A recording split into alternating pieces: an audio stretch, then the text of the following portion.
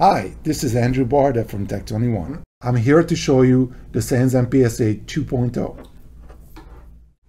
What is a PSA? A PSA stands for Programmable SansAmp. Let me give you a little history lesson. It started with the original classic SansAmp. In 1989, this was one of the first amp simulators out on the market, and certainly the first analog one. And it's still fully analog. And then soon we discovered that people used it in a studio many times, not just for guitar, but bass, vocals, drums. So we decided to make a rack mount version of it. The original rack mount SansAmp was not even programmable. It was called the RM1, rack mount 1, because we wanted to create something for studios. And I know several engineers who had like 10 of them or 12 of them run it on separate tracks. So it was a staple in the studio. And that gave us the idea to go to the next step and develop a programmable version of it. That was the PSA 1.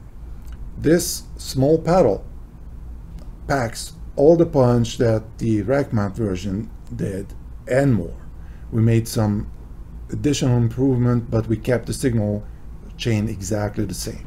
So you can use it as an amp simulator, or you can use it as a stomp box. If you push the two other buttons, it's in performance mode, and you access your 3 favorite sounds, and you can go into bypass by pushing the same button that you pushed last. So it effectively becomes a stomp box, but it's programmable. So even on the fly when you're on stage and you turn, let's say you need a little more volume or a little more bass, it's instant response, and if you like the sound, all it takes is just push the save button and it's ready to go. So you don't have to get into menus and try to figure out what to do, especially when you're in a dark club and maybe you had a couple drinks. You know, that's very helpful. It's all analog. There is no digital processing in the signal path. There's no latency, and the signal is infinite resolution, unlike any kind of a converter.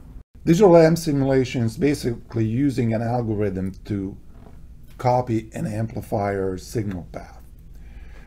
This unit actually creates a signal path, so therefore you have infinite variability between different breakups and EQs in different stages of that amplifier.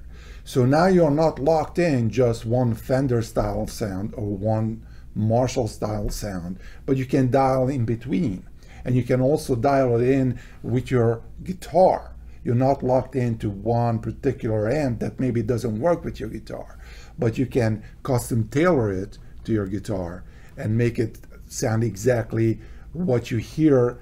See, many artists came to me and they said that they have a certain sound in their head, and sometimes they are able to accomplish it with their setup, sometimes they're not.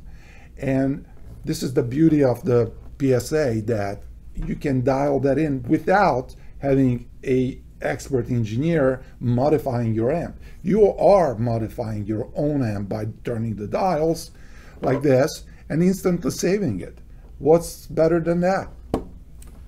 It does many things besides amp simulation. It does overdrive simulations, fuzz simulations, distortion simulation, and even EQ. You can use it as a clean EQ if you want to get a clean, sparkling sound and immediately switch into like a dirty sound. It's right there.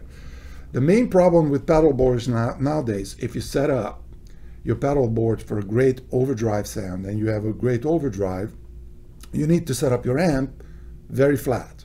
Otherwise, it's just gonna be missing some of the spectrum.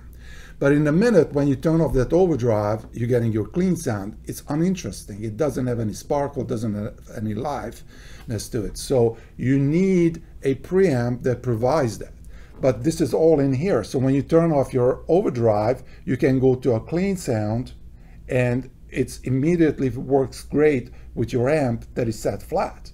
Otherwise, you have to re-EQ your amp. And of course, you don't have time for that on stage. So this is a great addition to your pedal board to expand the possibilities of getting great clean sound and great overdrive sounds.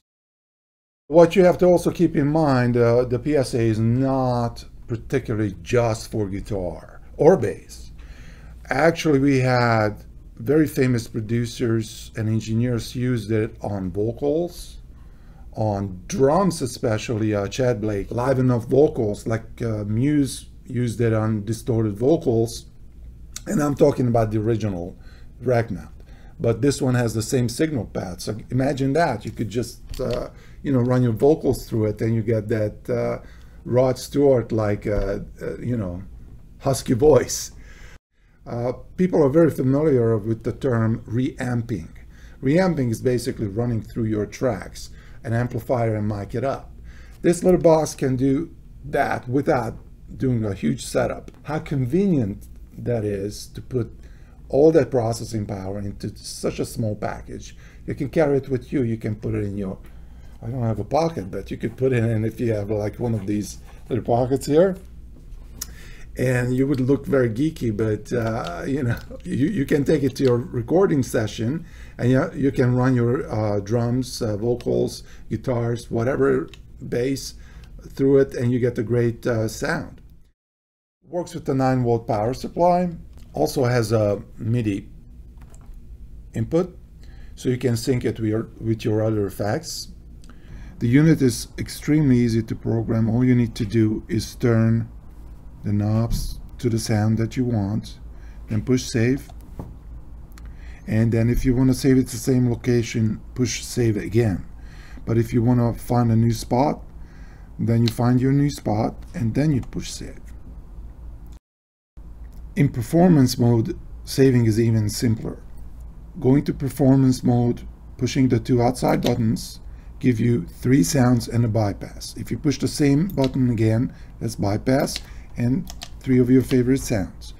You need to modify that. Let's say take a little bit less, low, you did it, and then you push save only once and it's already saved. By the way, the speaker simulation also is savable. So right now it's on, right now it's off. So now if I save it, I go to another preset, come back to 3, actually 3, no speaker sim. Thanks for watching. Stay safe.